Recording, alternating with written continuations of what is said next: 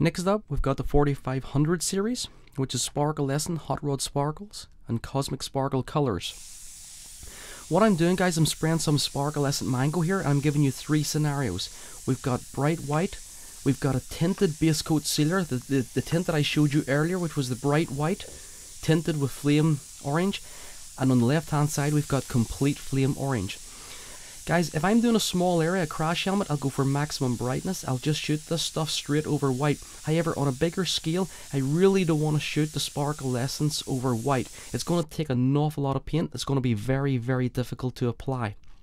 When you see this in the sunlight, the first two panels are almost indistinguishable. However, if I was doing a large SUV, I could save at least a quart of paint by putting it over a tinted sealer.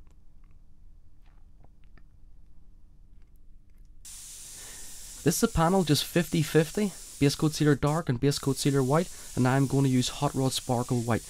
Guys, Hot Rod Sparkle White has got more uses than a Swiss Army knife. What I'm doing is I'm putting it straight over these tinters. You can see it's barely recognizable, you can hardly even see anything there. Second coat comes in, very, very potent. It really takes UV light to interact, and when you see this stuff in the sunlight, it's absolutely insane.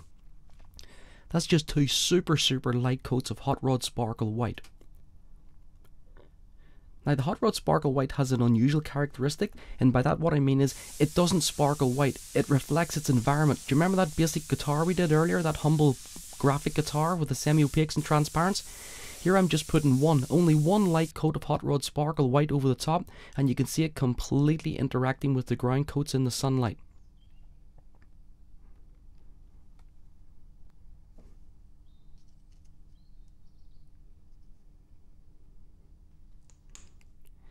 Another thing that people don't really experiment enough with is the fact that the Hot Rod Sparkles are completely mixable.